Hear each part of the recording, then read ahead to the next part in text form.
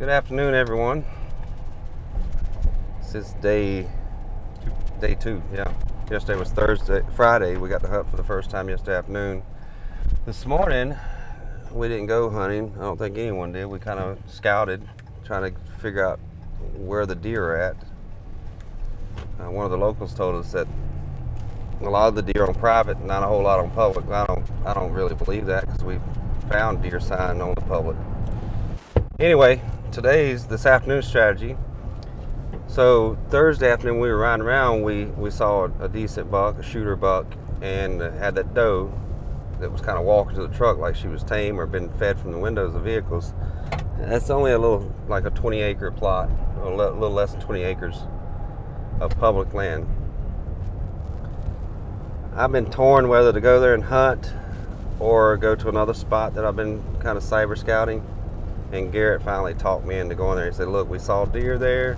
There was just down the road some more deer. It would be silly that none of us hunted at some point. You know, there's deer there, obviously. We saw a decent buck there.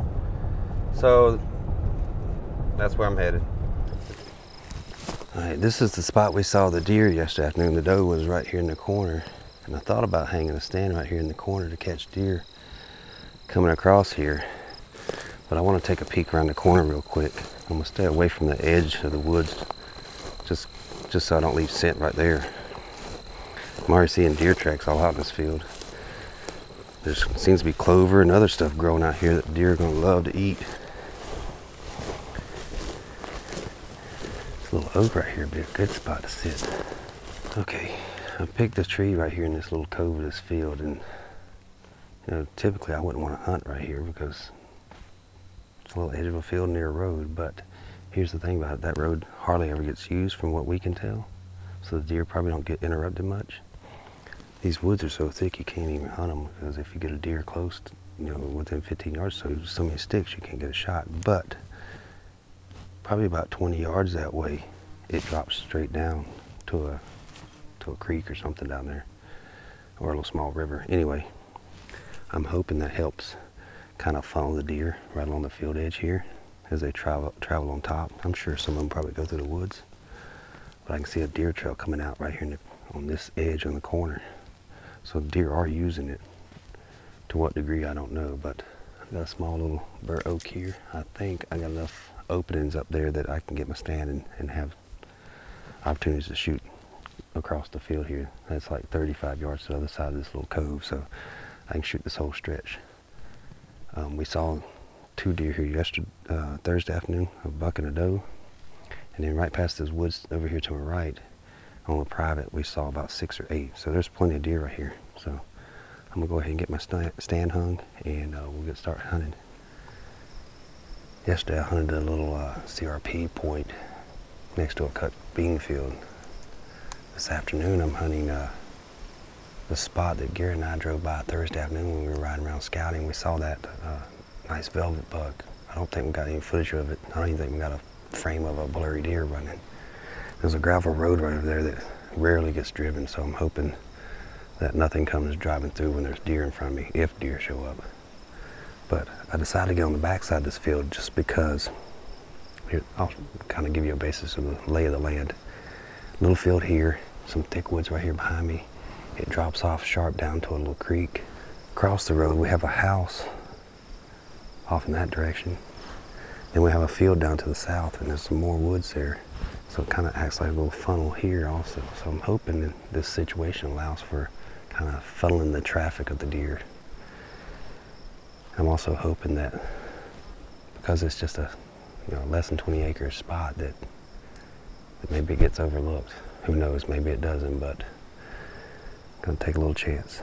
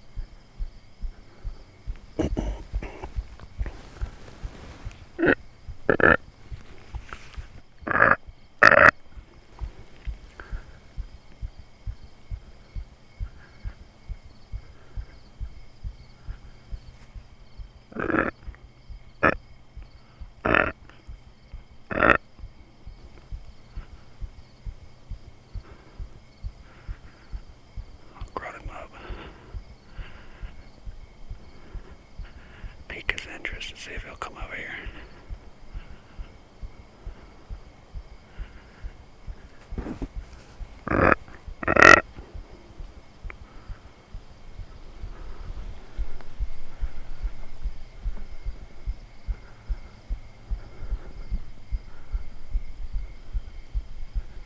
He's coming this way.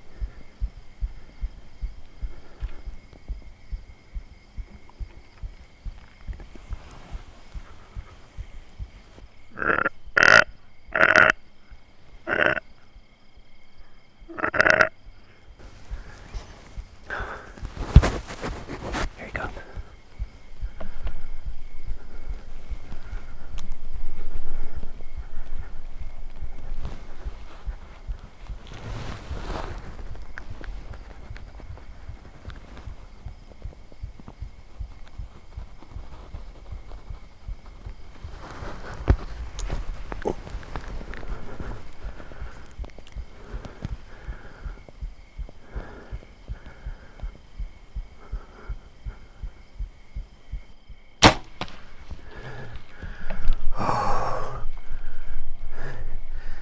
I don't think he's gonna make it out of the field.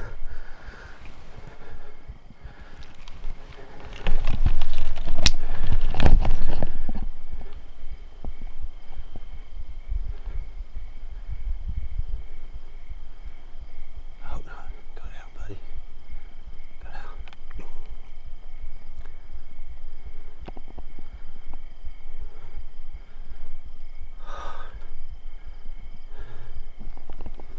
Oh, he's back up.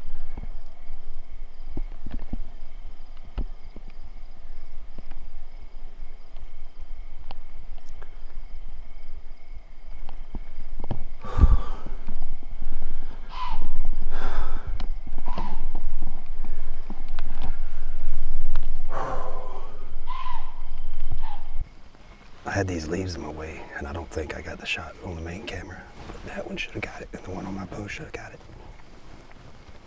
It went in right behind the leg, maybe 2 or 3 inches back. Should have caught both lungs. He had trouble getting out of the field. He laid down, actually, and then he got back up and just walked into the woods. There's no doubt that's a lethal hit. This is what's so cool. I've had these deer in and out of here all evening. Had a spotted fawn and that spike buck, or one antlered buck. They left after feeding a while. Had a doe and a yearling come out, and then the spotted fawn and another fawn came out that was already shedding his summer coat. I'm figuring it was 2 different deer. And that one antler spike came out, and they fed across the field, and all of a sudden this buck comes running from across the road to join them, but he's kind of wanting to hang out with them, but he's kind of pushing them around.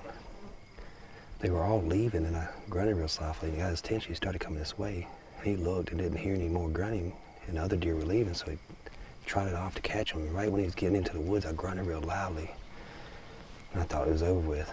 Well, he turned around and come running back across the field, and I went to draw, and he had stopped behind this limb here where I couldn't shoot him, so I had to stop mid-draw. He was looking, he started walking, I finished drawing, and he stopped out there. I'm guessing he was right around 30 yards. I put my 30-yard pin low on him. Looks like he dropped into the shot some. So it hit a little higher than it should have, but or where I was aiming, but not by much.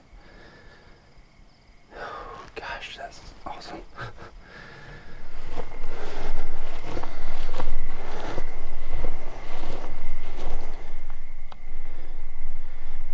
Looks pretty good. All right, so I'm gonna leave my arrow here to mark the impact site, and the road's just over there, what, 75, 80 yards. So I'll just go there and wait for Garrett to show up. It'll probably be another 30 minutes to an hour before he gets here, depending on how soon he gets out of stand. I sent him a text that I got one shot, and so I don't know how quickly he's going to come over here. I would hope that he would continue hunting till dark, because that's what we're out here to do, to kill deer. And I'm in no big hurry. It's going to be cool tonight, so the meat's not going to go bad, and there's no sense in being in a rush.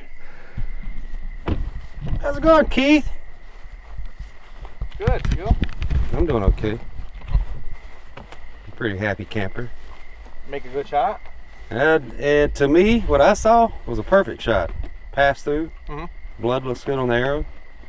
The only thing that concerns me is he ran across the field and it was wobbly. I'm like, go down, go down. And then he laid down. And I'm like, okay, he's gonna be right there. 5 seconds later, he gets up and slowly walks into the woods. He was probably 5 degrees, 1/4 when I shot him. I thought it was broadside, then I reviewed the video, and he was just slightly 1/4 me. He went down quick, and the way he was wobbling tells me, I'll show you the video in a minute, tells me that he's hurt pretty bad, but I don't like the fact that he got up. But I think when he got up pretty quick after laying down, I don't think he liked the cover. And when he got into the woods, it looked like he was about to stop. So he may be just laying inside the woods. Inside the woods, Yeah, I saw 10 deer total throughout the evening. So definitely a good spot. And 3 longbeards. He come from across the road. He must have saw those other deer in the field. He come running to join them. So then they were kind of working my way at first, I thought. I had a 35-yard shot through a hole, like this way, back down the field. Yeah. And as soon as I was getting in position, he stepped where I couldn't shoot him. I was like, ugh. Well, I was like, you know what? You know, I left my grunt call at home, forgot to bring it. I was like, you know, remember I told you, I said I have a lot of success in the early season with grunting? Yep. Grunted him a few times. Every time he'd look away, I grunt, and he'd look back this way. He started walking my way. Just natural voice grunt? Yeah. So he started walking my way, and then the other deer, you know, that happy summer bound, kind of the little small deer started to go join that one antler buck. Well, he looked and saw it, and he went bounding all happily towards him. And I'm like, oh man, I lost my opportunity and again. And right when he was going in the woods, I grunted as loud as I could twice. And he bounded in the woods and turned around right back and come running across the field. And he stopped at 30 yards and took my time, and I put what I think was a pretty good shot, but we'll see. You know, he went down in the field and then he got up, he was real wobbly. You could see the blood pouring out of the exit one side. I'd say last rib, like right here, exit. Entry was probably like right there, just a few inches back behind the leg. I'm pretty sure it got one lung, maybe the back of the other one, and maybe nicked the liver. We'll look at the blood and see if there's any dark blood. The blood on the arrow looks good, so he may be laying dead just inside the woods there. At this point, he almost looks like he's directly broadside, if not anything quartering away.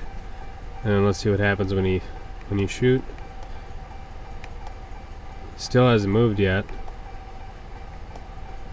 Now he starts. I think the arrow's going in him now. Yeah, it looks like it hits right behind the shoulder. Perfect. Yeah, I think you got probably at least one lung in the liver, and probably the back of that second lung would be my guess. Yeah. And you can tell he's a little uneasy on his feet, or yeah. Show both sides. Huh? Let me go back to. Can you see anything there? Oops. It's moving 2 clips. Let me get to where he turns. See, I thought I hit him like right in there somewhere. I don't see any blood coming out there, but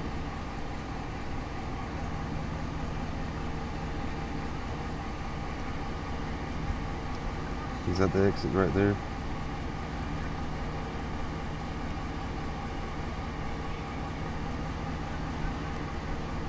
I don't know.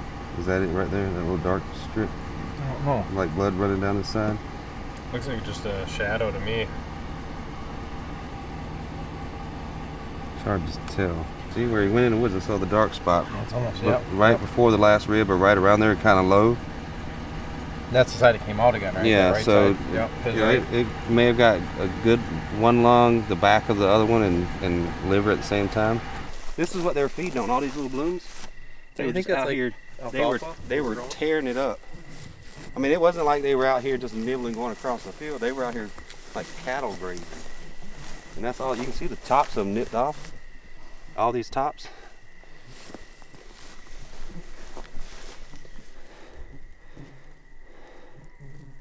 I mean, the blood looks good. I don't see like any bubbles in it, but it smells like meat. Would you smell it? It smells like deer meat, which doesn't always smell real good anyway. Does it have a Does it have a little stinky smell to Maybe you? a tiny bit, yeah. So you might have got on the way out, maybe. Yeah, the liver or something back there. I don't see any gut-looking stuff. No. I'm gonna mark. This is the impact spot. Yeah, you got blood here. Oh yeah. Bright red blood. There's some bubbles. Yeah, there's bubbles in it. So, yeah, there's some here. Now, look at that. Yep.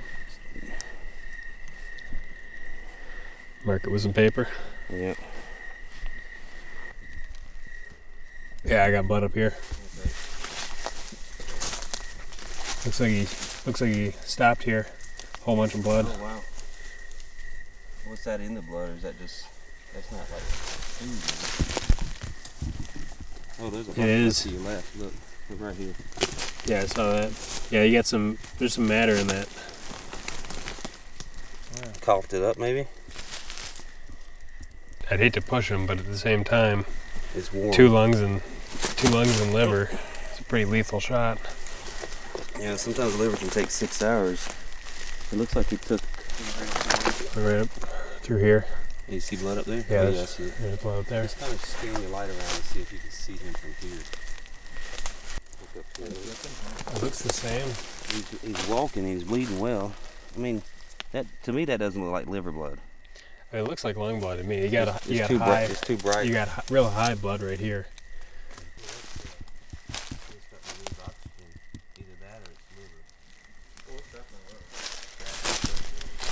Looks like he may have bedded down right here. He laid down. There's the entry side bleeding. There's the exit. See how much darker that is than that? Mm-hmm. Tracking experience right now is telling me to back out. I know it's a difficult decision, but especially for me. But we come up on a bed right now, and if someone I was tracking for told me they came up on a bed and they continued tracking, I'd be calling them, well, I wouldn't call them stupid. I'd say it was a stupid move, and it'd be a stupid move for us to continue tracking. I think we definitely got lung. You can see where it bedded right here on the ground. It's got liver blood off one side. Doesn't mean it didn't get the lung on the other side, the back of it. And you can see the what looks like really high oxygenated blood coming out the other side. Then you got a little spot where it coughed up blood. So he's bleeding out both sides good, and he's coughing up blood. And all this lint coming off this tissue. See it? Anyway, you agree? Yeah, Go back to camp. I think we should back off for a little bit. I don't want to give him the whole night because the coyotes are. Yeah, pretty bad out here. I mean, I could hear him howling earlier that way. Who knows? A coyote come in here and jumped him up, not us. A liver shot, you need to give it at least 6 hours. It's been, typically 4 to 6 hours, depending on what else was hit. I'm confident that if he's not dead now, he's going to be very soon. So we go back to camp and give it at least 2 hours, and then by the time we get back out here, we'll be pushing that 5-hour frame, and so he should be done by then. All right, everyone, it's morning time, as you can see, and I'll give a little brief explanation why. Yesterday we came back after waiting a little bit to track this deer. We found the wound beds and stuff, so we backed out. We came back later and continued to track it, and this was several hours later, and we actually saw the deer, and he was still alive, but he was very weak. So we went back to camp and got some sleep, and we figured the deer was going to be dead because he could barely. He was on his last leg for sure. Yeah. Could barely even move. But being it was night, we couldn't dispatch him. So I mean, it was hard to see an animal like that, but nothing we could do about it legally. So we're going to walk in here, and hopefully he's laying right where we left him.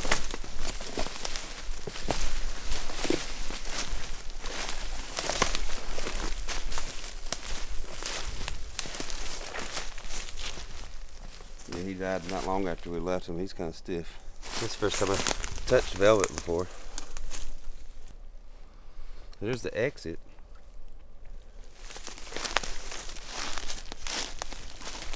Let's see where the entrance was at.